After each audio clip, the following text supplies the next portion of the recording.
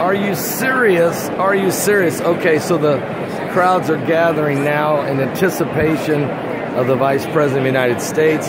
We'll be speaking here today at the NRB convention, the National Religious Broadcasters, and this place is packed and it's filled with anticipation to think that the Vice President of the United States is going to open this convention in prayer and also speak on behalf of the Lord, on behalf of this nation. I think it's awesome.